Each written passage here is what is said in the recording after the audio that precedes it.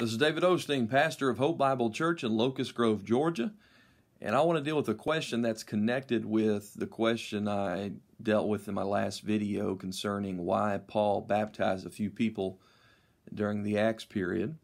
And the question is, why was Paul himself baptized? Now, we understand in this present age of grace that water baptism is not a commandment. Obviously, it has no part in salvation. For Paul said, Christ sent me not to baptize, but to preach the gospel. So water baptism was not a part of Paul's gospel that he received by revelation. We understand that the gospel by which we're saved is that Christ died for our sins according to the Scriptures, and that he was buried, and that he rose again the third day according to the Scriptures, 1 Corinthians 15, verse 3 to 4. And the moment we believe on the Lord Jesus Christ, that he died for our sins, was buried, and rose again, we're baptized by one Spirit into one body. And that's what matters. It's a spiritual baptism. It happens upon salvation. 1 Corinthians 12:13. And so water baptism has no part in salvation. But there are those who say, well, you don't have to be baptized to be saved, but if you're going to be right with God, you got to take the first step of obedience, and it's a door into the church, and it's a public testimony, and it's this, that, and the other thing.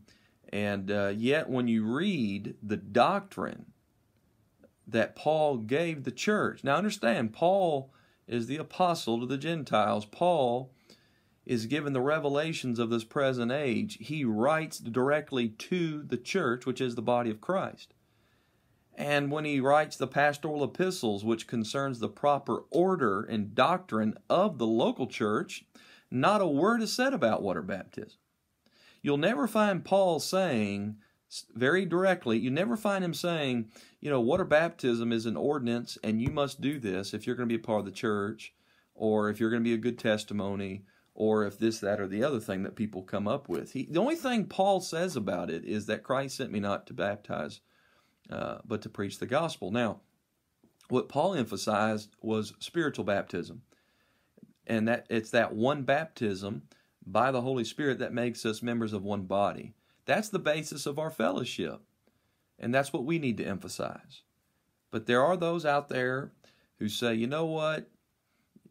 On one hand, they'll say, you're not saved by water baptism, but then they'll turn right around and say, you're not right with God without it. Now, legalism comes in two forms. You study the book of Galatians, you see it was an issue of not only justification, but sanctification. Paul said, are you so foolish, having begun in the Spirit, are you now made perfect by the flesh? So I'm made perfect in the Spirit. I'm complete in Christ the moment I believe. My flesh getting wet with water baptism, how's that going to add anything? What does it add? It adds nothing.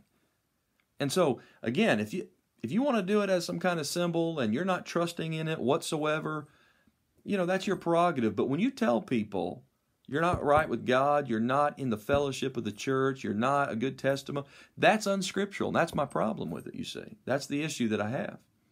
Now, I've had many people, I say many, a number of people over the years that along these lines would bring up to me, well, you know what? Paul was baptized, and you claim to follow him, and Paul did say, follow me, in a number of passages. He's the divinely appointed pattern and spokesman in this age of grace. We don't follow a man, but we follow the man that Christ chose to make an example to reveal things through. So we're following Christ through his appointed spokesman and pattern. And they say, well, if you follow Paul, why aren't you telling people they have to be baptized? Because Paul himself was. Well, he was, but where did he ever mention it? And where did he ever say, I was baptized, you also need to be? He doesn't even mention it. You got to go to the book of Acts, which is a historical record of the transition period. It's got to do with the fall of Israel, and they're diminishing. It's not a doctrinal book concerning the practice of the church in this present age. Now, there's things we glean from it, and there's a lot in there for us to learn, and it's wonderful. But my point being, if it was an ordinance, if it was something that was absolutely necessary, even just for church membership, it would have been said. Don't you think it would be mentioned in the church epistles, the pastoral epistles? But it's not.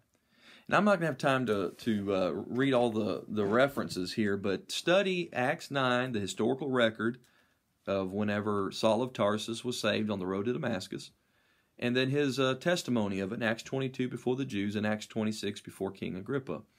And I'll mention some things in there, but I won't have time to read much because, again, these videos, we have to keep them under 15 minutes. Let me say, first of all, that he was saved on the road to Damascus. And people ask about that.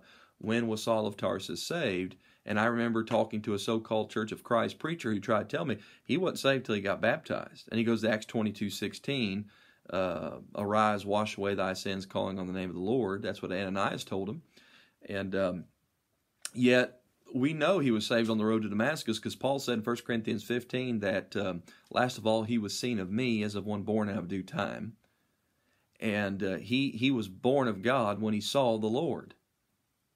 And in Acts 26, we know from Acts 26 some things that's not said in Acts 9 as far as what the Lord said to him on the road to Damascus. He said, but rise and stand upon thy feet, for I have appeared unto thee for this purpose, to make thee a minister and a witness both of these things which thou hast seen, those things which I will appear unto thee, delivering thee from the people and from the Gentiles, unto whom now, right now, he just got off the ground. I mean, he's saved. He's still on the road to Damascus. He said, unto whom now I send thee, to open their eyes and turn them from darkness to light and power of Satan unto God, that they may receive forgiveness of sins and inheritance among them which are sanctified by faith that is in me. Now, how's he going to preach that if he hasn't experienced it himself? And furthermore, the Lord's not going to commission a lost man to do this. He's saved. And in Galatians 1, it's clear that he received the gospel by revelation of Jesus Christ. And he wasn't saved under the gospel of the kingdom because Jesus warned under that economy that if you blaspheme the Holy Ghost, it will not be forgiven you, not in this life or that which is to come. And he was a part of that blaspheming the Holy Ghost in Acts 7 when Israel fell as a nation, stoning Stephen, blaspheming the Holy Ghost. He said, I was a blasphemer, 1 Timothy 1. He was not saved under that message. He received the new message, the gospel of Christ. He believed Christ died for his sins, was buried and rose again. He trusted him as his Lord and Savior on the road to Damascus and was saved. Now, he gets more revelations. He got the gospel by revelation there, but there's more things going to be revealed to him about what God's going to be doing in this age. That's why the Lord said to him, I'm going to make you a minister of not only things which thou hast seen, but which I will appear unto thee. Now, Ananias, the Lord tells him, you need to, he tells him where Saul's at. He goes into, and God tells Saul, go into Damascus, it'll be told you what you need to do next. And then he appears to Ananias and says, you need to go, and he tells him right where he's at, and you need to lay your hands on him that he might receive his sight. He had been blinded by the glory of the light of Christ. And he said, you need to lay your hands on him that he'll receive his sight. And he also tells Ananias, and of course Ananias is nervous about that. He knows Saul had been a great persecutor, but the Lord reassures Ananias, no, he's a chosen vessel, and he's going to bear my name before the Gentiles and kings and children of Israel. And so Ananias goes in the house there where Saul's at and speaks to him, and he lays hands on him, and he does get healed of his blindness. And then Ananias says, you need to be baptized. Now, where did the Lord tell Ananias to baptize Saul of Tarsus? It's not in the book. It's not said that he said that at all. I mean, that's obviously Ananias did what he knew to do because, you know, under the economy he was operating, you know, you had to be baptized as an expression of faith. You know, the Lord said, he that believeth and is baptized shall be saved.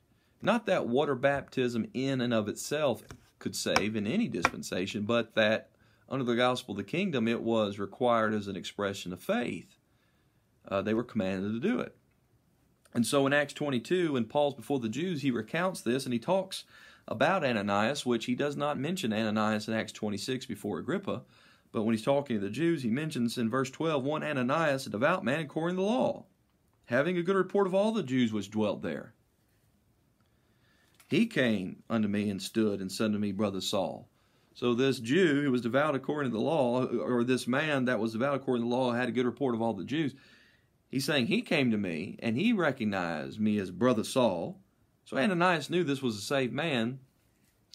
He said, the God of our fathers hath chosen thee. Thou shouldest know his will. See, that just one shouldest hear the voice of his mouth. For thou shalt be his witness in all men of what thou hast seen and heard. And now why tarriest thou? Rise, be baptized, and wash away thy sins, calling on the name of the Lord. Now, he's a devout man according to the law. Okay, so this is what he knows to do. And by the way, in the kingdom age, the law shall go forth out of Zion, Isaiah 2 says. And Christ taught the law and taught how in the kingdom they will observe the law. But it'll be a law of liberty, as James said, because they'll be filled with the Holy Ghost. The law will be written in their heart. They'll be under the new covenant. And the kingdom disciples are living as a foretaste of that. And so they're living according. And as late as Acts 21, James tells Paul, thou seest, brother, how many thousands of Jews there are which believe they're all zealous of the law. Now, Paul said, you're not under law, but under grace. But that was a revelation Christ gave to him for the body of Christ. It was accomplished by what Jesus did through the cross, but it wasn't revealed at that time. It was revealed through Paul. So, Ananias doesn't know the details of what's going on here. He's just doing what God told him to do, and God did not tell him to baptize him. But he's doing what he knew to do, and so he tells him, be baptized, wash away thy sins. Now, again, there's no way water can wash away sins, but it was an expression of faith. But notice it's a washing. It's a symbolic, ceremonial. In John 3, the word connected with water baptism is purifying. Again, ceremonial, symbolic, but under the kingdom message, it was necessary as an expression of faith. When Peter said, repent and be baptized for the remission of sins, when he said that to Israel in Acts 2:38, in Acts 3, he talked about their sins being blotted out at the second coming of Christ. So they had to repent and be baptized to be identified with their Messiah, to be a part of that. It's not that water in and of itself saved, but under the kingdom message, it was required as an expression of faith. So he tells him he needs to be baptized. Now, Saul of Tarsus knew he was already saved, and he didn't have to be, but he went along with it because, you have to understand what's going on here. I mean, he already received the revelation of the gospel, but, he's going to emerge out of this. There's a phasing out, and now it's going to be a phasing in. It's a transition. And Saul was very who became Paul, of course. You call him Saul, Paul. He was very careful and how he dealt with the kingdom disciples. And, even though he had a separate ministry and a distinct ministry, he understood what they were, he recognized, what they were doing as far as what the Lord had given them. And he wasn't going to cause an uproar and a stir and refuse it. He knew he didn't have to be, but he went along with it. But he never talked about it, and he never said it had to be done. Now, if you're going to say that him being baptized is proof we need to be, then at the same time he was baptized, he was healed miraculously of blindness. And he was filled with the Holy Ghost to do signs and wonders. And he never did the signs of the kingdom, but he did do signs of an apostle. So if you're going to say water baptism is something we must do because Paul did it, then you're also going to have to say we're still doing miraculous healing and the baptism with the Holy Ghost for signs and wonders. And of course, that's not the case. The signs have ceased, and Paul said they would, and they have. And so Paul also spoke with tongues and did all these things during the Acts period that are no longer taking place, and we're not doing those things.